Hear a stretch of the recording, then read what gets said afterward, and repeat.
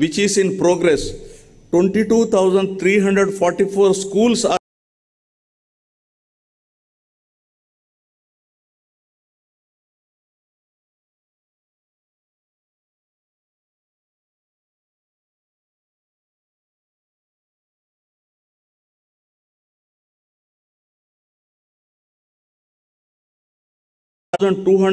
other educational institutions under this initiative, with an estimated total cost of rupees 16,021.67 crores. To make sure that poverty of the parents does not come in the way of educating their children, my government has supported 44.49 lakh mothers in sending their 84 lakh children to schools under Jagan Amma Odi's program. My government has so far spent 19,617.60 crores under this initiative. Out of the amount of rupees 15,000 being given annually to each mother, rupees 1,000 is earmarked for toilet maintenance fund and another rupees 1,000 for school maintenance fund, which is released directly to the parents' committees in the government schools. Digital learning has been the cornerstone of educational reforms in the state. With an aim to making students from socially deprived backgrounds globally competitive, my government has distributed 5.2 lakh tabs worth rupees 690 crores. The tabs are preloaded with Byju's content, and they have been distributed to 4.60 lakh students of 8th class and 60,000 teachers of government and aided schools free of cost. To further bolster up our efforts in this direction, we are planning to introduce interactive flat panels from classes 6 and above. The panels are planned to be installed in 30,213 classrooms in 5,800 schools.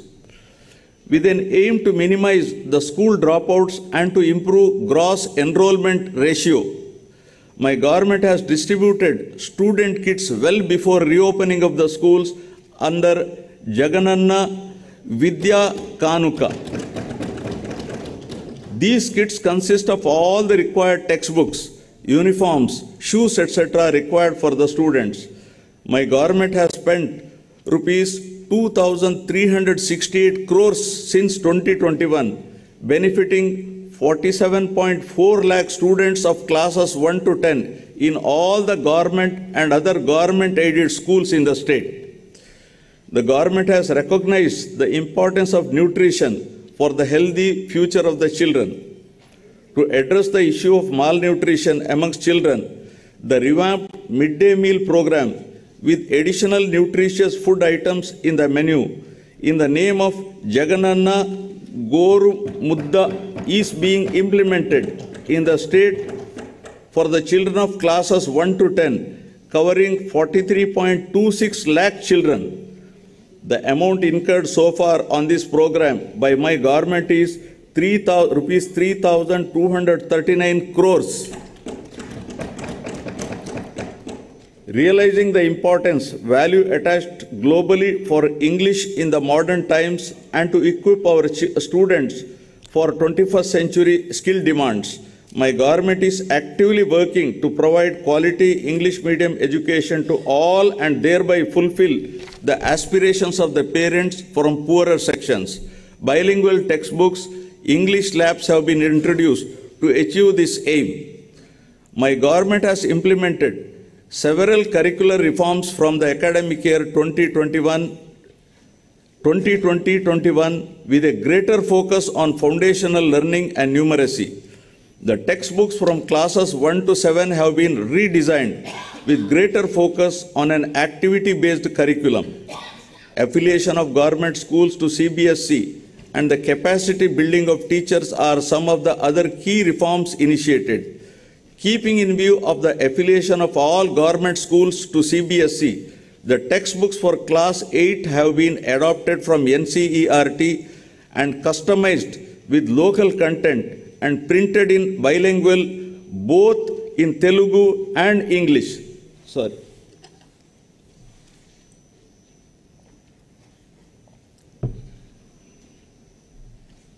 I have some throat irritation, I'm sorry. To ensure that all the students passing out of high schools continue their education and don't drop out, my government has decided to establish at least 2 junior colleges per mandal across the state, out of which one shall be exclusively for girls.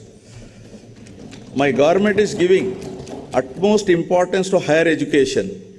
Andhra Pradesh is the only state in the country to take complete responsibility for providing higher education to 100% of its eligible students free of cost without any financial burden on their families.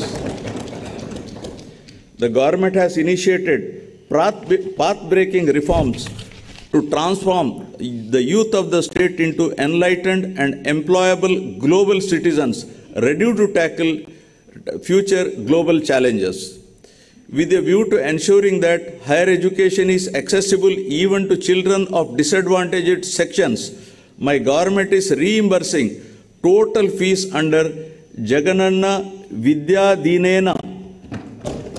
Under the scheme, the amount is transferred directly on a quarterly basis into the accounts of such mothers whose children pursue ITI, polytechnic, degree, engineering, B Pharmacy and other courses. So far, rupees 9,249 crores have been reimbursed to 24.75 lakh beneficiaries. Through Jagananna Vasati Divena, we are providing allowance up to rupees 20,000 for hostel and mess charges. Under the scheme, amount is credited directly into the accounts of mothers whose children are pursuing higher education. So far, an amount of rupees 3,366 crores has been disbursed to 18.77 lakh students under the scheme. Effective implementation of equitable and inclusive schemes like Jagananna Vidya Divena and Jagananna Vasati Divena has resulted in significant improvements in gross enrollment ratio in Andhra Pradesh. The government has also established new higher educational institutions such as Tribal Engineering College at Kurupam, JNTU Gurajada at Vizianagaram, Andhra Kesari University at Ongole,